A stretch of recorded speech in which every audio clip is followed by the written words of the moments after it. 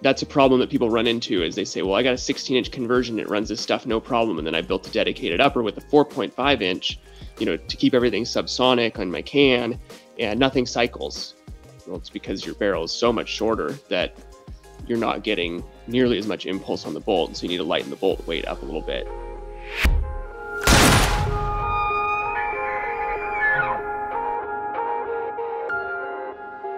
Hi, everybody. My good friend, still good friend for what it's worth, by the way, not fighting. Mark has handed the reins over to me today. You got Jimmy on the mic. Mark is joining me. And then across from us virtually on the big screen, thanks to MC Ryan setting all this tech up, is Will MacNeill. So he is joining us because we're talking about a really fun topic today, one that I was personally very integral, or I guess not integral, but I was very much involved with recently. You were like, Mark, we have to do this. These are amazing. Right, because I was I was interested in it myself. Right. And so the firearm, there's one firearm and an upper on the table, AR platform. And these, even though they look like your regular 223 or 5.56 AR setups, they're actually 22 LR setups. And so just a quick backstory, and then we'll get into Will's intro here, because I'm sure he's got a lot of exciting stuff to talk about. But I love shooting, and I was thinking to myself, well, okay, we have a spot that I can shoot at where it's not a ton of space, but it's enough space you can safely shoot. And it's also, though, kind of surrounded by neighbors and stuff. So I was thinking it'd be nice to be able to shoot a carbine and not make a ton of noise. Also shoot a lot for not, relatively that expensive. So everybody makes an AR chambered in anything you can imagine. There's got to be one in 22, and sure enough there were, but there's a lot of different ways you can go about it. I'm sure we'll get into that. The route I went, I got the AR in, and I started realizing, well, maybe there's some ways that I can make this thing a little bit more reliable. That's kind of one of the big things around, anytime you see a 22 chambered in something a little bit odd, everyone's going to talk about how reliable is it. So anyways, I found a website online via, I think, like a forum, recommendations, clicking around, link after link, and it was Will's website. So, Will, introduce yourself to our listeners and what you do and how you basically make these things run better.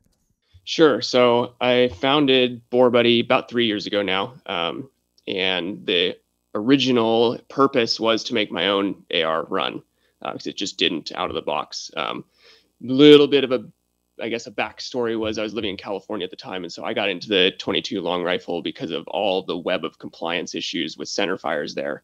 And 22s basically just bypassed that. So I started with a conversion kit from CMMG, and that was great, but the accuracy was a little subpar with the long jump to the rifling and the wrong twist and all of those factors. So then I quickly moved on about 2 weeks later to a dedicated upper, and had all kinds of different problems. My background is in mechanical engineering, and so I just started tinkering and designing and trying to fix my own problems. And one thing led to the next, and now I've essentially solved most of the large problems with reliability on this platform, and then offer those to the greater public, kind of sharing my designs and my solutions with the world. It's been a lot of fun. It's been an interesting career change, to say the least. I still do the engineering, but it's kind of hard to find time for the engineering now with all of the activities with BoreBuddy. So that's exciting. It's been great. Yeah, that sounds like a great thing. That's really cool. And yeah. There must be a lot more people other than, obviously just me. I'm sure there are, getting 22 ARs and stuff like that, realizing the same benefits that I was kind of after, with just the fact that, it's, first off, unbelievably fun. Anytime you throw a 22 in anything, it's just going to be a ton of fun. But, like I said, it's inexpensive. You can get these things now thanks to you and other folks like yourself. But you, in big part, you can get them to run really well. Still enjoy the same basic platform you use when you do step it up to the centerfire cartridges. It's great. Yeah, absolutely. I actually find myself not really shooting centerfire much anymore. As soon as I got that dedicated upper and I got the hassles of all the failures to feed, failures to fire worked out, I hardly ever grab anything in 223 or 300 blackout, or even though I've got a bunch of that stuff on the shelf, just because it's so much fun to shoot 22s, and it's a little quieter, a little less expensive. For sure. So no complaints. Yeah. I mean, I know when it comes to just like straight, like, hey, let's go shooting. For me, the 22, like whether it's like trying to do, extend your effective range with the 22 or have it in carbine like this, like that's just like, it is pure fun. Will, could you touch on, like you're talking about like kind of having to work out the bugs, so like, or reliability issues, like what are things that people would run into potentially? Okay, so let's start with the conversion kit, because that's kind of the gateway drug into 22 ARs. Yeah. Yeah, there's a lot of ways you can get, sorry to interrupt, there's a lot of ways, and I'm sure people will start to pick this up. There's more than one way to get 22 basically to leave the end of a barrel on an AR platform. So you're going to the conversion kits, which is literally where you start out with a 223 AR with the same 1-in-7 twist barrel on the end of it, and you actually just stick something in the upper that turns it into 22 long rifle, right? Right. So there's essentially the same bolt group as I call them CMMG style uppers, because CMMG is the big player now in those bolts. And it has essentially a stainless steel 223 cartridge on the end of it that just slips into the chamber of your 223 or 5.56 upper. And it allows the 22 long rifle to be chambered and then fire through that adapter. And then it hits the rifling and comes out the end of the barrel. And so I call that the gateway drug, because it's like $160 with 3 mags, and people grab those for cheap plinking. And then, like I did, they quickly realize there's a few weaknesses, but some of those can be worked out.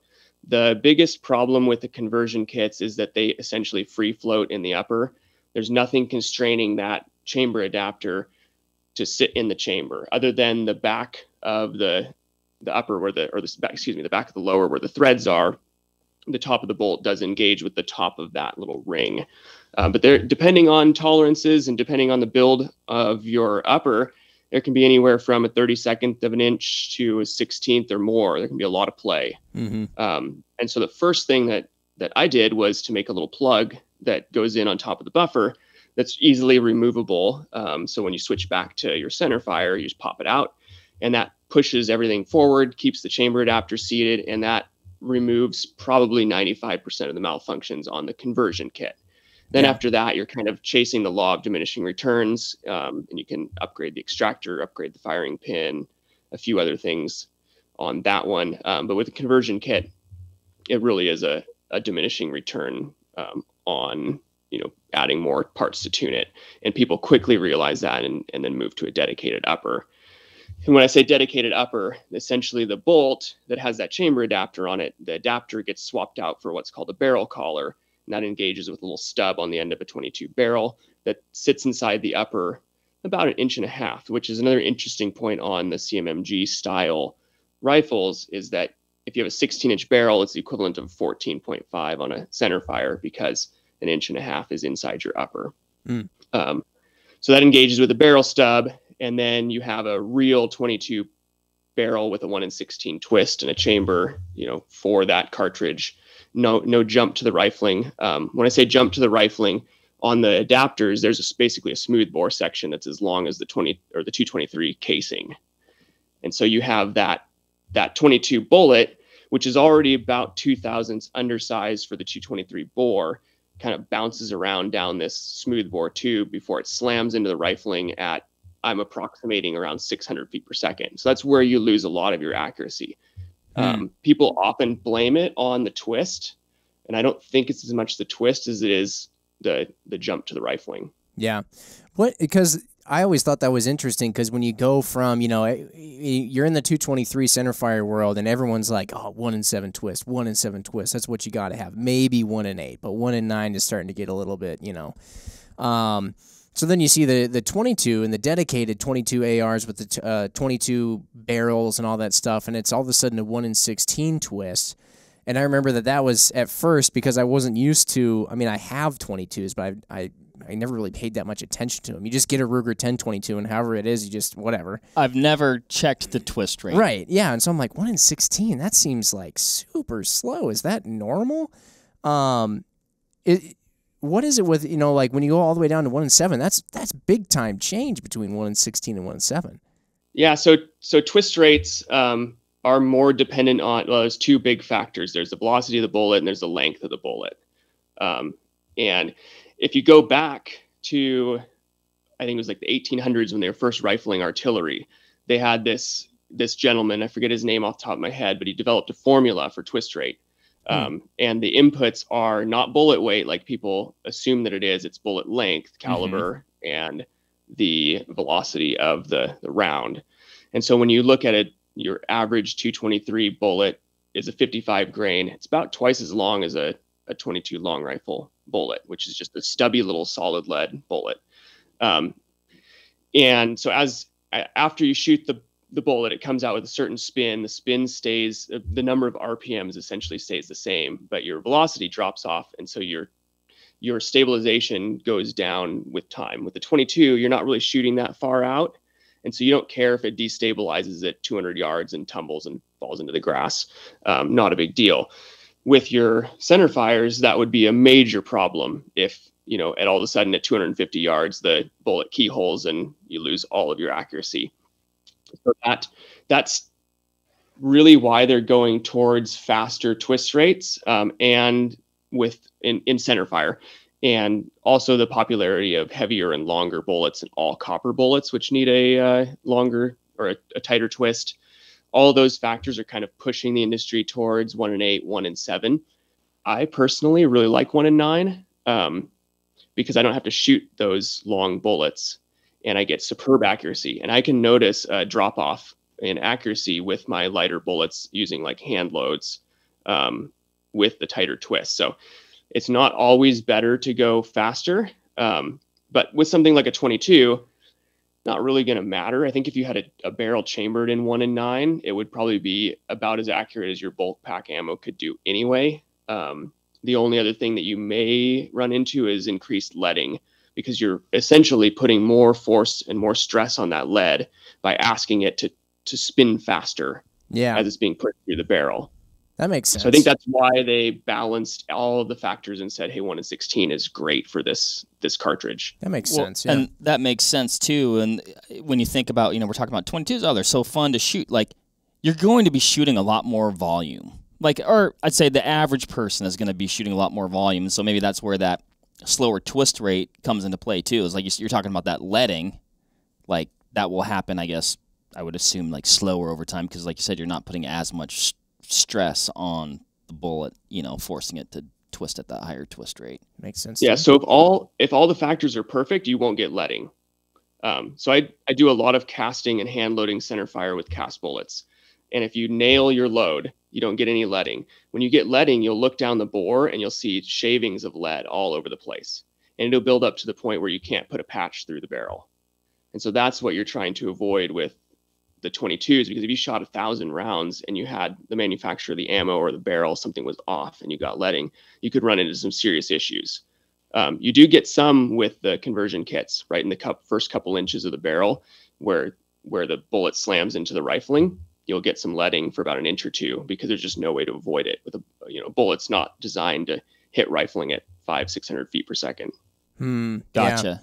Gotcha. Man, Will, you seem like just already getting this vibe. You seem like a very interesting person, even beyond just what you know about 22 ARs. We're already hearing things about your loading and your casting of bullets and all this. It's very. It seems like you go pretty far deep into guns and things. Classic engineer. Yeah, classic.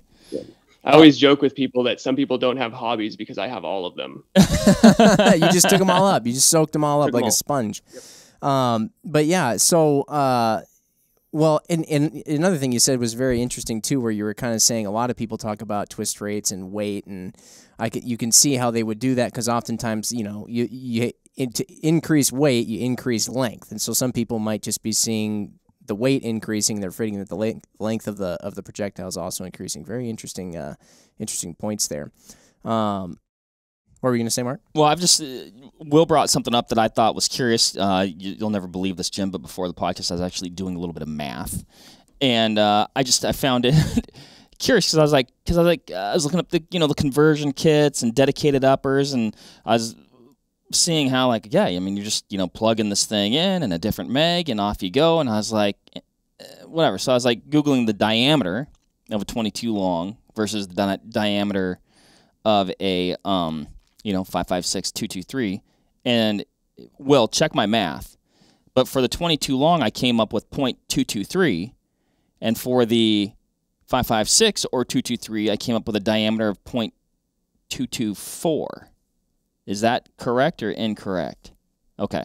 Yeah. So yeah, so that's where he was saying, it's kind of almost bouncing down right, because it's not actually, So I mean, it just didn't seem. I was like, yeah, that doesn't seem optimal. The phrase gateway drug, I think, is very accurate for the conversion kit thing, and I almost went that route. I was this close to it because you think, I mean, the cool thing about 22 ARs, and as we kind of get further into it, is that I have this right here as it's set up as a dedicated 22 upper. It's clicked onto a standard 223 lower, and then Mark, you brought up the fact you just get different magazines. I'm using the Black Dog 22 magazines.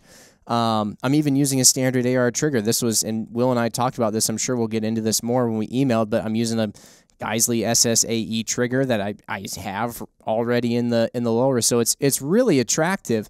But like you also said, if you get that kind of gateway drug option, there's a lot of times it depends on how far you want to take it. Do you just want to be able to say, oh, watch me shoot 22 through this, bang, bang, bang, bang, bang. Okay, now I'll go back to 223. Or do you want to do something a little bit more with it? And that's where these dedicated setups work out really nice. Now, I've got two on the table here, and I'm sure Will knows far more about them than I do. Two examples. But the one that's not attached to a lower, this is the one that will help me out a great deal on getting to shoot really reliably. I noticed right out of the box that it was kind of funny when I was charging. It's funny, you stick this, I guess what is the bolt inside the upper, and it actually doesn't, when you shoot, it doesn't go all the way back and push the buffer and the spring back. Right. It all happens inside of the upper. But Will, I noticed the same thing kind of you pointed out initially, where a lot of the issues come from. I was pulling it back to charge it, and I'd noticed the whole thing, like the whole mechanism inside would kind of like scooch its way back a little bit, and then when I'd let go, it all kind of scooch its way back up into the chamber. That was where the very first thing I got from you was that plug. And even, that, then I still notice that on occasion I get some issues, and then that's where all these different springs and weights and things came in. Can you explain then what's going on in this particular style of kit, and then we can go into a little bit of how you've optimized it, so to speak? We got this guy here. Sure. Yeah, so it looks like you've got the weight installed there behind the bolt. I do. And I've got your little spring, or, the thing that kind of... upper pad. Yep, exactly. I've pretty much, if it's in Will's Bore Buddy catalog, I think I've bought it. Yeah, so like we touched on with the conversion kits, there with the dedicated barrels or dedicated uppers, there still is the problem of some shifting. So that collar is retained by a little ball spring plunger, which is essentially like a set screw with a spring-loaded ball bearing on the end of it, and that clicks into a little groove on the barrel stub. So that does a pretty good job of locating it, but when the bolt cycles and it slams into the back plate of the bolt group, it still does detach that ball spring plunger from the barrel. Everything moves a little bit, and then it slams home, and the bolt coming home has to reseat the collar onto the barrel. Generally, it doesn't really cause a whole lot of issues, especially when it's clean. With these AR-22s, all of your underlying problems don't really come to the surface until you get about 300 rounds through it, unless with the suppressor. If you're running it suppressed, it's going to be about 100 rounds, and then all of your weaknesses come to the surface as everything starts to gum up a little bit. So then, because you've got such light springs, so little impulse on the bolts, it's 22 to cycle the action, that when you get any grime or gunk in there, you start bleeding away some of that energy on both sides, on the impulse for the bolt cycling rearward, and then on the spring pushing it forward. And at a certain point, you don't have enough force in one direction or the other, and then you get a malfunction. Yeah. And so that's where a lot of the malfunctions come in. When someone contacts me and says, I had X problem, the first thing I always ask is, how dirty was the gun? They'll say, 500, 1,000 rounds. Well, go clean it. And then it generally resolves. What the majority of my parts do is to extend that interval of reliability. So a lot of times you won't see any of the major reliability problems until you get a little dirt under there, and even with all the stock parts. But then when you get dirt, you're going to want things like an extractor that grips a little bit better, or some more powerful springs on the extractor to make sure that it's actually grabbing the casing and pulling it out of the chamber, especially on live rounds. That's the big extraction weakness, is you go to clear the rifle, rack the charging handle back. If you don't look and you don't check, you think it's clear, but the extractor will slip right over the rim and there'll be a live round in the chamber when it's dirty. And that was what my extractor spring design and extractor was meant to avoid. Because I found myself digging live shells out of my chamber with the pocket knife at the range, and that's not a good place to be, not a comfortable place to be. And so that was really the driving factor on the extractor. The pressure plug we covered. The charging handle insert is another one that's for the conversions more than the dedicated groups, and that essentially fills the little channel in the charging handle up with a piece of plastic so that your gas tube doesn't dump gas right back in your face when you're shooting. So that was my other main gripe with the conversion kit was if I wasn't wearing really, really good safety glasses, my eyes would burn. And I found that unpleasant. It was about like shooting a suppressed gun. And I don't want that, if you're shooting a suppressed center fire, you expect that, but on a 22, it's not something you expect to happen. Right. So that was the solution for that. And that's been great. Even though I don't shoot conversions anymore, but right. You don't have to worry about that so much. It doesn't seem like when you're just shooting the regular dedicated 22s, because they're just a blowback. There's no gas tube that you have to worry about or anything like that. Right. Right. And the gas tube is non-functional in a conversion. All it does is vent gas from your bore, and it goes nowhere except in your face. And the only thing that the charging handle does accomplish on a dedicated group is it stops what I call the death jam. I don't know if you've had the death jam where the casing goes up between the bolt and the front of the charging handle, and it locks your gun up. And so you pull on the charging handle and nothing happens because you've got a casing between. So then you have to get some type of tool and pull the bolt back so it slides in the charging handle and let the casing fall out. Wow, I have not yet had the death jam. Thankfully. Yeah, I've only had one death jam personally, and it was last weekend. So I was out shooting with a buddy, and I said, "Look at this, a death jam." And the charging handle insert had slipped back, and the casing went up in there. Because I'd probably had, I don't know, 1,000 rounds on that rifle without cleaning or any attention. Yeah. So it started to have issues. So that's interesting though. So yeah, that charging handle plugged in will help mitigate that, even if it's not necessarily handling that potential gas coming into your face. Mm-hmm. Yeah. Okay. And it's a super rare malfunction. I mean, I've gotten one in probably 10,000 rounds. But it is something that if you're not really familiar with what it is, it looks like it's a unrecoverable malfunction. Because we're used to grabbing the charging handle, pulling it back, clearing everything out.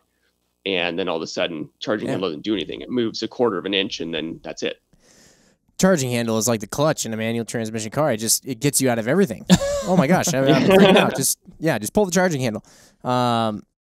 Question on cleaning and maintenance, which I don't care for. How often would you recommend with a 22, like actually getting in there and giving it a good cleaning? So typically I will clean the bore after every shooting outing.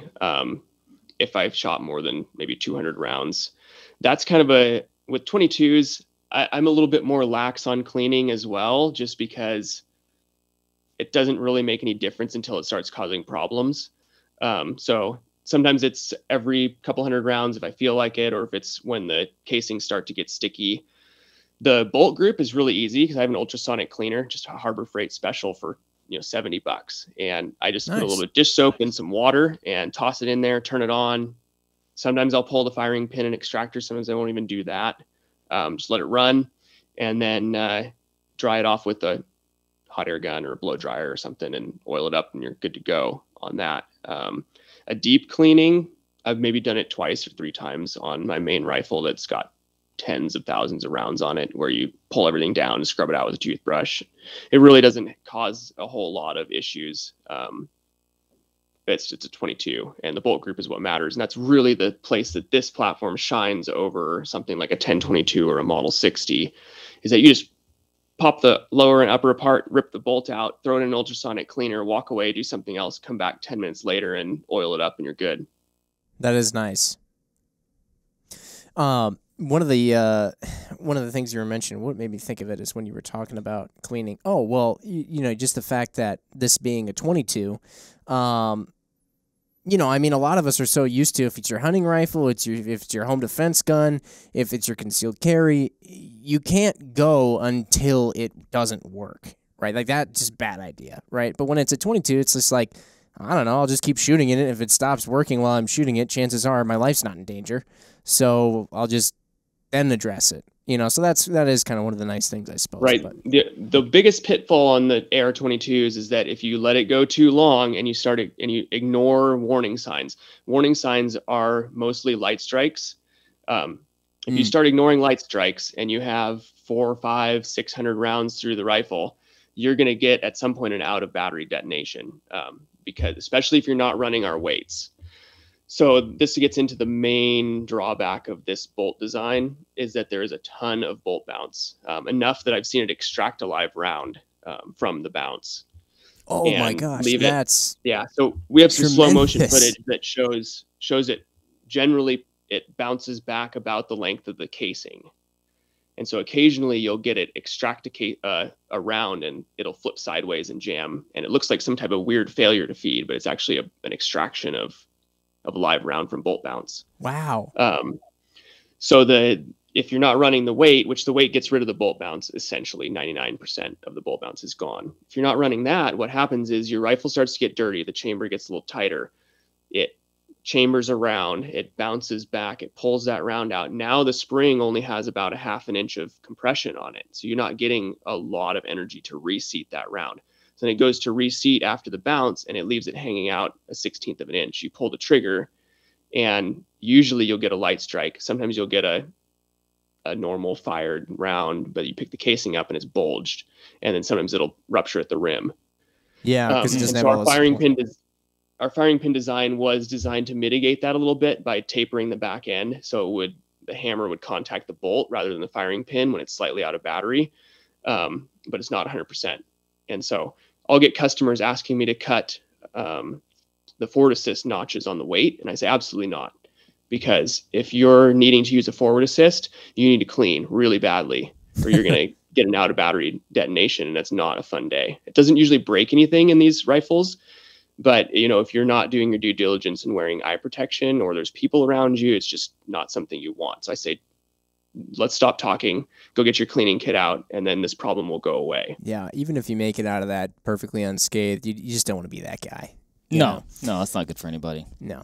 But yeah, no, it is very interesting. I mean, I remember actually, because we had a couple email conversations, I remember I was having a few issues. First off, I think was the problem of just failure to feeds or failure to eject or something like that. It's kind of pretty common stuff, I think, before I really put any of your upgrades in. And then I remember I was having some of the problem where I was just getting like a dead click or like it would chamber around. I'd go to pull the trigger and just nothing would happen. I remember that was what was happening, and then that was where we kind of went crazy and we threw the whole catalog at it, and it just doesn't happen anymore. But was that kind of one of the things that you were getting at there, with just kind of like a dead, just nothing happens? So a dead trigger usually is some type of cycle failure where you don't get a reset on the hammer for one reason or another. Yeah. This happens a lot in people who have full auto lowers or some of those forced reset triggers, because you'll be running. They're all running the weight because you have to get them to even run. And so if you set the adjustable weight up it's got a bunch of little internal weights, you can take a plate off and switch them around and adjust anywhere from about an ounce up to close to 3 ounces. So if you're running it too heavy and you're using something like a subsonic CCI quiet, that type of thing, you're not going to get full cycling and hammer reset. So that's usually what gives you a dead trigger. With a full auto or a forced reset trigger, you can also, or a binary if you're really fast, you can also get a dead trigger if the hammer falls on the bolt as it's bouncing. So if you're not running a weight and the bolt bounces back the length of like a 22 casing, then you have the hammer fall on something that's very, very far out of battery. The hammer just follows, hits the bolt, follows it home, and then you get what looks like a light strike, but it's just hammer follow. I think that's probably what was happening to me. Gotcha. I got a question. Send it. The weights that you're talking about, can you essentially like just kind of customize those to the ammo? Like if you're like, oh, I feel like shooting a bunch of subs today, can you just swap those in and out to cater to what you're going to be shooting? Got this set up right here, Mark. Okay. So there's basically there's a plate on the back, and you remove the screws, and then the internal weights drop out, and there's a bunch of different materials that we supply with that, and so you can swap them out and change the weight of the overall system. Yeah. So then if you have a couple different ammos you like to run, you just get it running perfectly with whatever weight, and then note down your combination of material types inside, and then you're off to the races. Or if you're lazy, you get 2 weights and have 1 for each. Nah, that makes more sense to me. What about, is there, speaking of, I guess, ammo, are there, there's definitely different grades of 22 long, right? Is there, I guess if you're going to, like, if you're going to put them in buckets of like good, better, best, are you better off running kind of higher quality ammo in this system? I mean, you're always better off running higher quality ammo, but I search for the bottom of the barrel personally, because I like to solve problems. And I had a whole bunch of Arms Core 36 grain, and it was a bad lot. Usually that stuff's pretty good. It's very waxy, it's very dirty, but I got a really bad lot of it. And rather than sending it back to Arms Core and getting it replaced, I threw it in the stash as this is great testing ammo, because the primers are half primed sometimes. Like it'll fire on one side of the rim and not the other. And so it's basically just a worst case scenario. So it's been a great lot of ammo to have for testing. But no, personally, I try and make a rifle that shoots the junk ammo, so to speak, the best, and it shoots it fine. And if you chase the bottom of the barrel ammo, then it'll run great with the nice stuff. There you go. That's fair. That's fair. What if you did have your choice? Like you're like, okay, I'm not testing. Now I'm going out for me. This is personal time. I'm going to do some shooting. This just got personal. Yeah. What ammo would you like to run in that scenario? I have a whole bunch of the Aguila 38 grain hollow point. That stuff's great. Cool. It's a cheap ammo. It runs pretty well. I don't mind running Arms Core as well, because it's cheap ammo, runs well. I don't really run a lot of CCI just because of availability, and it's hard to buy in case quantities.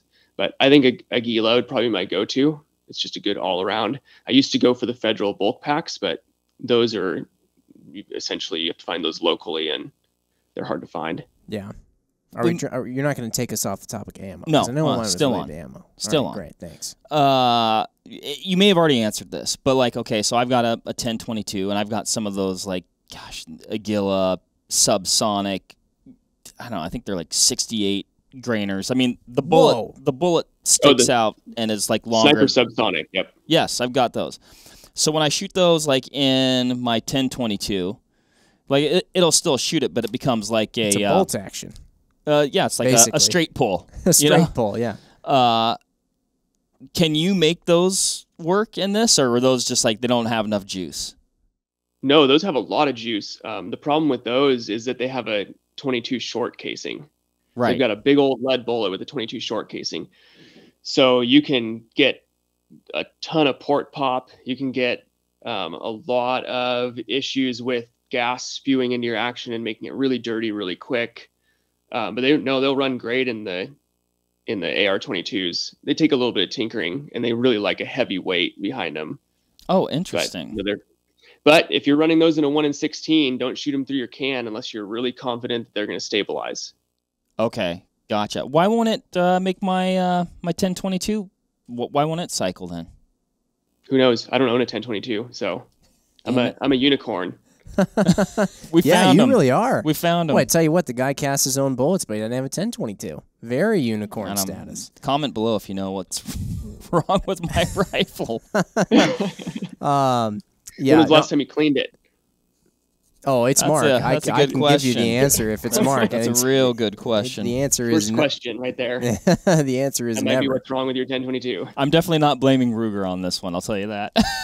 I've been using out of mine. I've been using now I do have a can on this gun. Now this gun I got, and part of the reason also I wanted to go the 22 route is because I wanted to do some shooting at night outside, so you Naturally can go very quietly. Now if I'm shooting it with the can on, the ammo that I have the most of is still kind of, not super quiet, but I have the CCI tactical stuff. It literally has an AR looking thing on the box. So, it has to say it on the box. But I don't know if you've had any luck with stuff like that. Is that stuff all right? That's the 45 grain subsonics. Yeah. So this stuff's not subsonic. Sorry, it's 40 grain. Okay. And it's like 1,050 feet per second or something like that. Yeah, that stuff runs fine. Yeah. So a lot of times people will shy away from standard velocity, but it's just a tuning issue. So these bolts on the AR-22s, the CMMG style ones, are underweight from the factory. I think they're about 4.9 ounces. A 1022 is a little over 6. So a 1022 is rather heavy. So that might be the reason you have some issues with cycling certain ammunition types. So that would be like running an AR-22 with our weight set up as heavy as it'll go. Gotcha. Certain stuff is not going to run very well. But if you run standard velocity, you'll just want to pull some of those weights out and stick in like the aluminum ones, and generally you're good. The other big factor that comes into play is the barrel length. So the shorter the barrel is, the less impulse you're getting on the bolt. And so the relatively hotter the ammo needs to be to get cycling, all else held constant. Oh, okay. Got it. That's good to know. So that's a problem that people run into, is they say, well, I got a 16-inch conversion. It runs this stuff, no problem. And then I built a dedicated upper with a 4.5-inch, to keep everything subsonic on my can, and nothing cycles. Well, it's because your barrel is so much shorter that you're not getting nearly as much impulse on the bolt. So you need to lighten the bolt weight up a little bit, and then everything will be good again. Okay. So we actually have two versions of the adjustable bolt weight. One that's got an aluminum body that's aimed straight at the 4.5-inch builds. Okay. So it gives you a little bit more adjustment capability without starting at like a 1 ounce added weight. You start at about half an ounce. Now everybody knows how much Mark and I like tinkering around with things, including guns, and reloading and all that stuff. So I know Mark was really ribbing me when I got into 22s, and I'm like, yeah, well, Mark, 22s are super awesome. We got to do a podcast about it because I had to buy these weights and these springs and this other stuff. Mark was like, I don't know, man, this doesn't sound like you. I think you got body snatched. Yeah. But yeah, you got to be kind of ready. I think that's the biggest thing is if you're going to go into this 22 AR world, you got to be ready to maybe do a little tweaking, because depending, like you just mentioned, even their just barrel length or the ammo that you're using, there's a lot of different things that can kind of factor in. You want to be ready to maybe do a little tweaking if you want it to be running super reliably. But so we've been talking a lot about this particular style, the CMMG style, more of a dedicated. It's not a conversion. It's a dedicated 22 setup. Now there's a couple others. In one is just, we haven't talked about it yet, but I mean it's just extremely prevalent, which is like the Smith & Wesson M&P 22. I think that's a different style altogether, is it not? They kind of have their own system going with that rifle. Yeah. It's its own beast. I actually just picked one of those up a couple days ago to tinker around with, and it is a totally different machine. I don't even know if it takes standard AR triggers. And the magwell's a different dimension. It's a plastic lower and a plastic upper. And it's essentially like buying an off-the-shelf 1022. Is you buy it for what it is, you use it, you have fun. Whereas these are, for the tinkerer is right. what these ARs are great for. It's like Legos for adults. It's true. But yeah, it's their own thing. The same thing with a Tipman. I've got another one of those behind me. It's kind of their own system. The magwell is a little bit more of a standard dimension on that one, but the bolt's different. And then like your Nordic components, or Bear Creek Arsenal now has one that's essentially a Nordic components style. I call those like the collar extractor 1020 or AR-22s.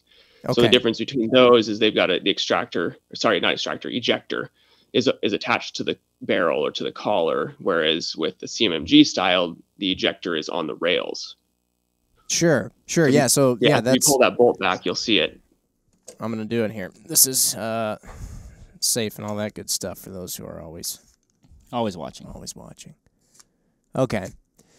Yeah, see, this is so this one here is the Nordic dedicated 22 upper, and it's just interesting. I got this one because I heard about it through our very own Ryan Muckenhern, and he was just saying like, oh yeah, that's just another variant. And so I kind of got this one to test it out, try it out. So I have the one that I've already gotten working perfectly, and this one thus far has worked out pretty well. I did put the plug behind this as well though, from Will and Boar Buddy, because that did help. You can even see it kind of move a little bit in this system, so that is still important. And so like no matter what you do with like all the stuff and the weights, the plug is still a good idea. Like no matter, seems like is that it never hurts. Okay. Yeah, I do like the only thing you want to avoid is if you're using the same lower for center fire, take it out before you touch off a center fire, because it will restrict the motion of the bolt carrier. Oh yeah, absolutely. You'd want to make sure you do that if you have a conversion. Very convenient that you also make them for the law folder thing, because that is what I had. When I saw that you sold I found that thing online, and I was like, oh, this is awesome. And then I was looking at it, and I'm like, I bet it won't work with the law folder. But sure enough, I went online, I'm clicking around, there it is. There's one specifically for it. So you just make sure you get the right one. But it's all pretty slick. I like these versions, the ones that are actually, like in this case, my this one was from Palmetto. This is a regular AR upper. I put a regular AR forend on it, or handguard, and then the one from Nordic here is you kind of have to get the whole kit. You have to get the upper just as they sell it, so it comes with the handguard. You're kind of, I believe you're sort of married to that, but it just kind of comes already all done. I like it. I haven't changed anything. It looks sweet. But it's made of metal. It goes on a regular standard AR, metal lower, and then you stick those, at least in my case, I'm using the Black Dog magazines. Are there any other magazines that are like highly recommended or that can fit in these, Will? So I run Smith & Wesson M&P 1522 mags in mine.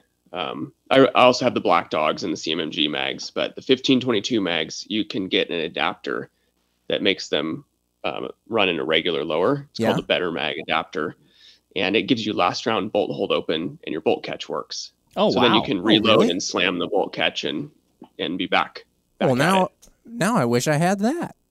Yeah, I just spent another $40 of your money there. Well, yeah, you did. Thanks a lot. But that only works with those Smith & Wesson magazines then. Yeah, those are nice though. They've got a little thumb assist for loading, so you can load them up really easily without having to push really hard on the last 5 or so of the into the 25 round mag. And that actually removes a lot of your failure to feed malfunctions, because the geometry with the adapter is just a little bit better.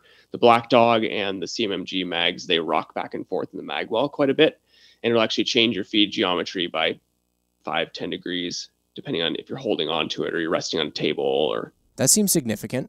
Yeah. If you inserted a mag into that and you pushed it forward and back, you see that the bottom of a 25 round mag will move like a half an inch.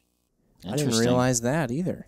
Boy, learning all sorts of. Just when I thought I had this thing like dialed in, it's for the tinkerer, Jim. I'm gonna change it. What about, so if a person, like I said, Jim, you've got these running smooth, right? But maybe you've gotten it running not using a suppressor. Maybe you've been waiting on a suppressor, then you finally get your suppressor. Is it just put the suppressor on and you're good to go, or are there things that you're going to want to change when you are shooting suppressed? Maybe we covered some of this already. I just wanted to ask that though. Yeah, essentially it's just screw it on and go. If you have a 4.5 inch barrel, it gives you a little bit more push on the bolt for cycling, so it can help things a bit. But yeah, screw it on and go. Okay. Right on. I like that. And then cleaning, you're going to have to clean it more frequently when you shoot it suppressed then? Yeah, okay. Yeah, it'll get nasty after a couple boxes, 150 rounds. Okay. Gotcha. I have noticed that these get quite smelly when I'm shooting them with the can. But yeah, no, I mean they're a ton of fun. I really like shooting these things. I'm glad that there are people like Will who help make them run better. Yeah. Must be fun being an engineer. Just a problem, I'll solve it. Just like that. I like that. I mean, it's all. I would assume. I don't know. I mean, you work with the Edge guys downstairs, Jim, but like to me, intuitively, they seem like they make an excellent trainer. Yeah, I think they do, and especially if you can get that thing that Will, you were talking about, where you can then even it has last round bolt hold open, and you get to use your bolt catch and all that stuff. I mean, then Yeah, literally you have all the same controls. Will's going to go over and grab one of the guns behind him here.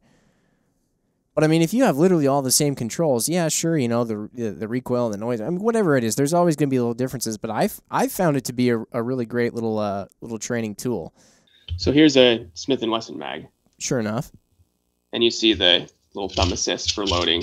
What's different is it has this little piece here that moves with the spring, and that pushes up on your bolt catch. Okay. And so empty. Yep. So then the bolt locks open. That's nice. And then I can hit that catch and it just releases. That is pretty cool. Yeah, and there's a little mag. You probably can't see it in there, but there's a silver piece that adapts to those magazines. Okay. Really cool. Yeah, I know a lot of the guys down at Edge when I brought this thing in, when it was kind of all tuned up and everything. They were making fun of me at first when it wasn't tuned up properly. Oh, yeah. They'll take any chance to give you, you know.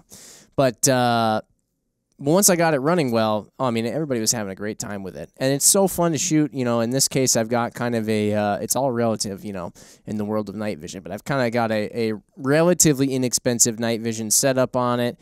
So you could go out and, shoot outside, like I was mentioning, or inside when we have our range where we can actually dim the lights down. You can actually do all the night vision stuff very quietly, very easily, send a lot of rounds without, having to spend a ton of money on ammo and all that stuff. So it's great. I love these things. I shoot them, like Will mentioned, more than I shoot my regular 223 ARs, just because it's just more fun. I haven't. I mean, I've obviously shot 22s. Haven't shot one of these yet. But even just, I remember the day you're like, dude, Mark, I'm going way deep in this 22 AR rabbit hole. It's happening. We got to do a podcast on it. I'm like, hey, do you got a guy? You're like, yeah, I got a guy. And that guy is Will. And Will, you were the guy. You are the man for the job on this one. This has been super enlightening, super interesting, and also super, I guess, in some ways, fortunately and unfortunately, inspiring, Jim, because now both of you guys have me wanting one of these. And I think I will. I'm not. You could probably get away with shooting it in your backyard, in your neighborhood. Now I'm really sold. I mean, you know, I wouldn't admit it. If you did do it, I wouldn't say it out loud, I never would. Just the idea of saying, it. Yeah, the idea that you could, right? It's always the knowing that you could. We should stop. Once you really get into it, then just get a registered full auto lower, and then the rabbit hole goes even deeper. Oh my gosh! Oh dear, that would be something. Dare to dream. Do you have some customers that have full auto 22 builds that they're rocking with? That has to be. Yeah, and I get invited out to shoot them occasionally, and I've done it. I went out to Texas last year and shot full autos with some customers, and a 22 full auto it's like a garden hose of lead. It doesn't move around. You just kind of point it at what you want to hit and squeeze the trigger and go. Does anybody make a 22 LR AR drum mag yet? Is that a thing yet? Yeah, I think Black Dog makes them 50 rounds. Oh my gosh, I need to look into that. There used to be a built fed upper too, but those are out of production. But there still are some floating around. It's like a cloth belt, and you just stick 22s into it, and you can have a couple hundred of them. Oh my gosh, ready to go. Wow. Unbelievable. Well, that sounds like something that you being the engineer. When you're an engineer, it's kind of like having a pickup truck. Everyone's like, "Hey, I got an idea. You should make it." But yeah, maybe that's your next thing. Belt feds. That would be fantastic. I'd line up. I'm for it. Yeah, especially if the forced reset trigger survives all of the scrutiny it's getting right now, then that would be a very fun toy. Absolutely. At a relatively low price point for people. Absolutely, it would. Not that we recommend everybody try this, but I know you mentioned, and even our guy here, Ryan Muckiner, who's kind of a gun nerd, mentioned polishing feed ramps potentially as being one potential thing to do. So is it all right if we kind of hit on those real quick? It never hurts anything. So a Dremel with a polishing pad, I like the cone-shaped ones, and a little bit of grinding compound and some light pressure. Take all the machining marks out of that, and that gets rid of the occasional I call it the nose up failure to feed, where the top of the bullet just slams into the top of the upper receiver, and then the bolt closes on the shell. Okay. It's free if you have a Dremel and polishing compound. If not, it's a couple bucks, and it's time well spent, 5 minutes. Okay. And then if you're going crazy on that, you might as well just polish the rails up, polish all the sliding surfaces, and that takes it to a whole new level where you can run stuff that you wouldn't be able to run before. Mostly lower powered ammo. Like we talked about at the very beginning of the podcast, you're not bleeding off as much energy with that bolt bumping over machining marks as it slides. Then you can also say you have a hand polished 22 AR, which is kind of, Yeah. You can hang out with all the 1911 guys then. Hand lapped. That's right. That's right. Now, if that transition, by the way, into this topic was a little bit herky-jerky, it's because I completely forgot originally to ask a couple of questions. So right now we're talking about feed ramps. But Will, just for reference for people, so when you have a 22 AR like this, now at least the one that I have here, I got it from Palmetto. It was kind of a dedicated 22 upper. It had this bolt system in it that we've been talking a lot about. Now, it has this kind of where you normally see, well, I guess you normally wouldn't see anything on a 223 centerfire AR. There's this little piece sticking out here kind of from the barrel extension. Now, in that is sort of your feed ramp, if I'm not mistaken. Is that where it is, or is it actually back here on the collar? Oh, so it's on the collar itself. Got it. And so that you can see it hanging off the bottom there. There it is. Yeah, you're right. Okay. So that can be a little bit sharp, essentially. And so as your round is making its way from the magazine and then up into the chamber, if that's a little bit sharp or there's kind of an edge on it, it can kind of catch your bullet, which can... What potential problems would that cause? Just a decreased accuracy or something? Yeah, let me grab a collar.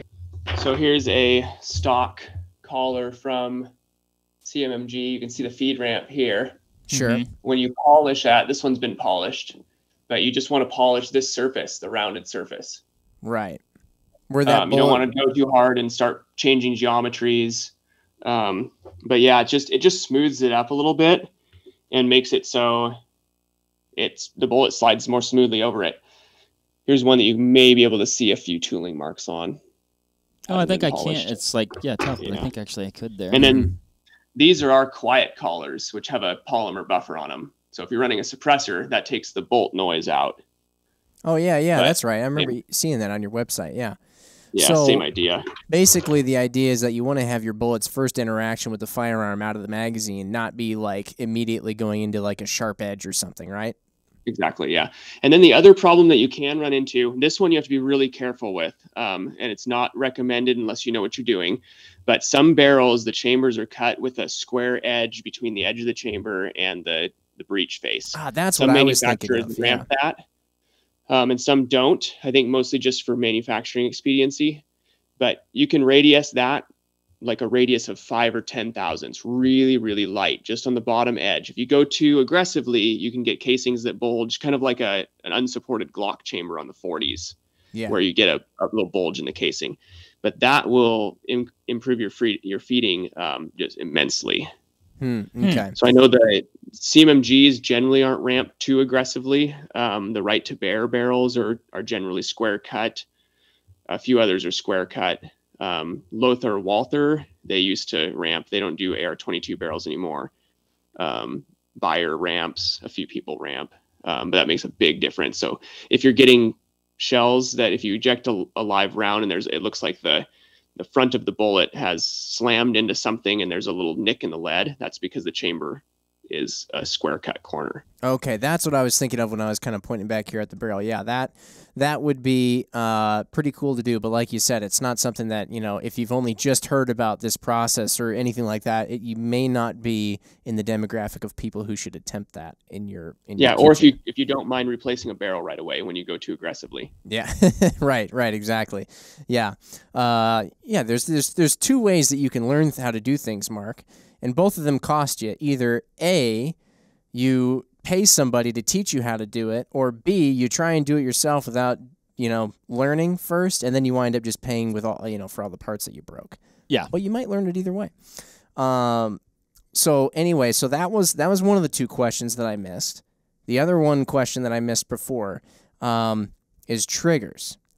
I kind of alluded to it at one point because I was mentioning how this is a standard AR lower. It's got a Geisley SSAE trigger in it, like I like to run with a lot of other regular centerfire rifles. But I one of the email conversations Will and I had at one point, I asked him if my trigger was maybe causing any issues, and I think, Will, you were even like, no, actually, that trigger is super awesome because you've tested almost like every trigger, or at least it seemed that way. So I've tested vicariously through a bunch of people having lots of problems with cartridge triggers. So the drop-in triggers, those do not play well with the 22s. We have never bought and tested them because we know they don't work. But the mil-spec type triggers, the Geisleys are all great geometry for the 22s. The LaRue MBT 2-stage is another good one geometry-wise. All the mil-spec triggers run pretty well. The problem is between the geometry of the bolt and the geometry of the hammer. So on a center fire, the hammer resets on kind of a long ramped surface at the back of the bolt carrier. Whereas on the 22s, it's like a pretty sharp edge. It's got a radius on it, but it's an edge. So it's essentially slamming into a little angle change on the bolt, little edge, and resetting the hammer. So it's like a slap instead of a push. Like the center fires. And so they're a little bit more geometry sensitive on the triggers. So I'll have a customer this happens on a weekly basis, is someone's really at their wit's end trying to figure out what's wrong. And it turns out they've got something like a Timney cartridge trigger or a Hyperfire or one of those drop-in styles. Yeah. And then as soon as you rip that out and put in a mil-spec style that has, the 2 pins and the multiple pieces, most of if not all the problems just go away, almost like magic. Now, it seems like there are people out there who are using these 22 AR uppers and stuff like that with some of these real fancy triggers. Like we mentioned the binary triggers or whatever that kind of make you shoot fast or whatever. They're kind of all slick. Is there a way to make them work, or is it just kind of, hey, that's cool, you got that trigger, just be aware that something's probably eventually going to go wrong? That's kind of like you said earlier, do you want to play around and replace a trigger? Okay. You can make all kinds of modifications. So I'm guessing that if someone gave me a Timney and said, I don't want this back, make it run, I could probably get a Dremel or a mill and change the geometry a little bit and get it running. But it's just a lot of work for very little return. When something like the LaRue MBT is $80, if not less, on sale, or a mil-spec trigger is essentially free because we all have them in our parts bins. Yeah. I mean, yeah, you're not wrong. Yeah. Okay. That's good to know. Sweet. But yeah, the SSAE is the best trigger I've found. Well, in general, I really like those triggers, but with the 22s, they just run. And the brake is crisp. The reset is crisp. The LaRue is great too. It's got a good brake. It's got two different springs. So if you use a heavy one, it's got a crisp reset, but then you've got like a 5.5 pound trigger. If you use the light one, the reset's a tad bit sloppy, but if you're not rattling off shots really fast, it doesn't really make a whole lot of difference. But the SSAE is a sweet running little trigger. Yeah. Usually things don't work out like that for me. Usually I go out and I get something thinking it's great, and then somebody tells me I got the totally wrong thing, so I have to get a new thing. In this case, I went out and got something and it actually happened to be pretty sweet. That's why you know so many things, though, Jim, because you got to figure all this stuff out. I'm the guy who never actually formally learned anything. Yeah, it's all learned through breaking things. That's the best way to do it, though, is self-taught. You don't have, I like to say, so I got into this industry without working for a firearms company ever. And so I like to say that I have a lot of disadvantages because I just don't know how a lot of the industry works. I'm coming in as someone who's fairly green, but I also don't have my engineering process polluted by someone else's, for lack of a better term, like this is how it's always been done and this is how it has to be done. Thinking where you'll get potted down by your boss and you do it the way that it's done, and that's how it is, and don't step outside the bounds. Absolutely. No, that's helpful because that stuff is completely stifling. I mean, if you always get stuck on how things were always done, I mean, things are going to always look the same. Yep. So, but going back to what you said of can it be made to run, I would say yes, because the fancy triggers are drop-in cartridge triggers, like the rare breed and the wide open trigger and the binary triggers. And I know customers have used our parts and they have gotten it to run. That's probably 80% of my email volume because it's just very, very troublesome, but it can be done. And those guys are you know, more willing to just like break out a Dremel or a mill and just cut something that needs to be cut, or modify and not worry about breaking things and replacing them. My kind of people. I am not that guy. No, you're not. Yeah. You're not, Mark. I'll give you my Geisley trigger when you finally build one of these things. Then I'll grab my Dremel and a fancy trigger. Perfect. Cool. No, this is awesome. Appreciate you jumping back on, because this was. No I'm glad we did it, Jim. Indeed. 100% worth it. MC Ryan, good luck. Now we're going to magically jump into the rest of the podcast that we originally did. Cool. Well, I think we've pretty much touched on a lot of stuff that's 22 AR. Maybe there's stuff left, and I'm sure that our listeners, if there are things that we missed, they will make it known. Yes. Which we very much love about our listeners. Thank you for that on Yes. Instagram or in the YouTube comments. But yeah, Will, awesome having you on. We may bug you, maybe even in the future, to come on again. Who knows? Because you sound like a very interesting person, even beyond the 22 stuff, like we've already addressed. But we'll have him just back. send me an email list of topics and we'll talk about them. Cool. I love. We'll have him back on when he's got the whole belt fed thing ironed out. Yeah, just let us know. But no, super awesome, Will. Like I said, super insightful. I've crossed everything off my list. If you haven't, and I'm talking to the listeners out there, if you haven't crossed everything off your list and you do have a question like Jim said, let us know, and we'll get back with Will. There's that. Yeah, and I'll cruise around in the comments a little bit under the video on wherever you post it, YouTube and Instagram, and see if I can answer a few questions if I see something. Good deal. Thank Awesome, you, man. Appreciate it. All right. Well, everybody, we'll see you on the next one. Thanks for listening as usual. Bye. Bye. There you have it, folks. Thank you very much for listening. As usual, give this video a like if you liked it, comment something below, and give us a subscribe to the Vortex Nation podcast channel. It would mean a lot to us. Also, why don't you give us a follow over on Instagram while you're at it, at Vortex Nation Podcast. We'd love to hear from you over there, and we'll keep you updated with all kinds of cool photos and videos from our adventures that we do here. Otherwise, we will see you on the next one. Thank you again. Happy hunting and shooting, everybody. Have a good one.